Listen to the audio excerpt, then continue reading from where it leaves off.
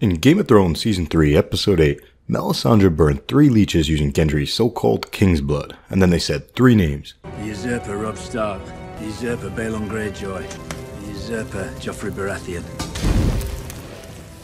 Eventually, all 3 of those gentlemen's songs were sung.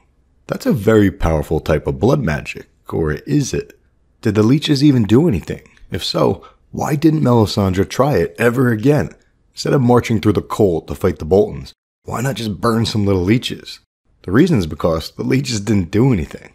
Don't get me wrong, in the world of Ice and Fire, magic's real, specifically blood magic. And Melisandre has definitely accessed magic several times. She glamours herself to look young and sexy. She used Stannis' light fire to create a shadow baby, 2 in the books. Melisandre sees visions in the flames. I have seen the path to victory in the flames. But first you must give yourself to the Lord of Light. I've said the words, damn you.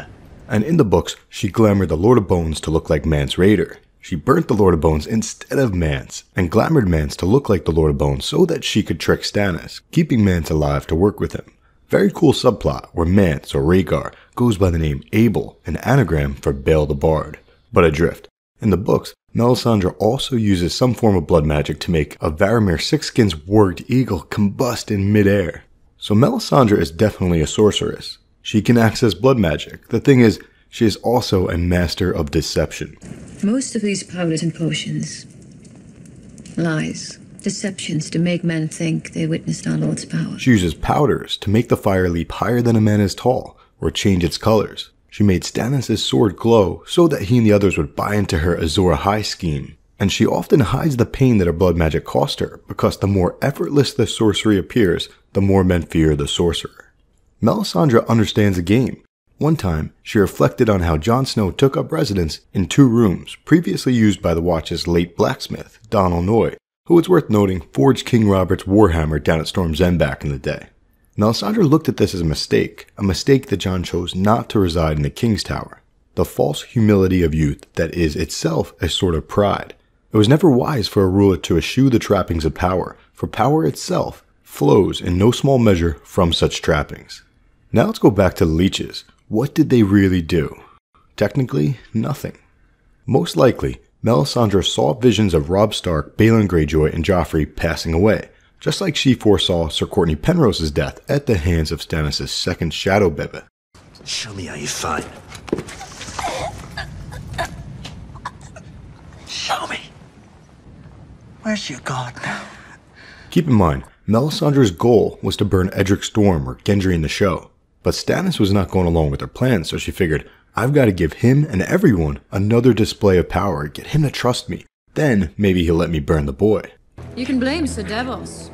He didn't believe in the power of King's blood. He wanted a demonstration. Because her main goal was to wake the dragon, to wake a dragon from stone, which is part of the Azor Ahai prophecy. And you know how Aegon Targaryen conquered Westeros? He had a smaller fleet than the kings he faced, and a smaller army, but he had 3 dragons and magic. A great gift requires a great sacrifice. A part, as usual, that she's misinterpreting. I mean, the dragon's actually Jon Snow. So Melisandre saw visions of these 3 dying dudes. She burnt 3 leeches and said their names, and then took credit for their deaths, even though the leeches did not do anything. I have faith, and my faith has been rewarded. As our boy Davos said after the second of them died, I saw you burn some leeches, and 2 false kings are dead. Robb Stark was murdered by Lord Walder of the Crossing, and we have heard that Balon Greyjoy fell from a bridge. Who did your leeches kill? And you take credit because you dropped a leech into the fire. I take no credit. Smart smuggler. So yeah, the leeches did not do anything magical. Magic is real, but the leeches were simply used to deceive. You claim to speak for a god. It goes to show you that people with holes in their hearts, like Stannis, after seeing his parents die, well, those people can be brainwashed. I murdered my brother. And beyond that, it goes to show you how people who are brainwashed put up blinders. They stop thinking for themselves because anyone should have asked Melisandre, why are we attacking the Boltons? Why not just burn some leeches, milady? Even Davos didn't put 2 and 2 together with that. It's alright, Davos. We still love you. Hit subscribe. I'll catch you on the flip side.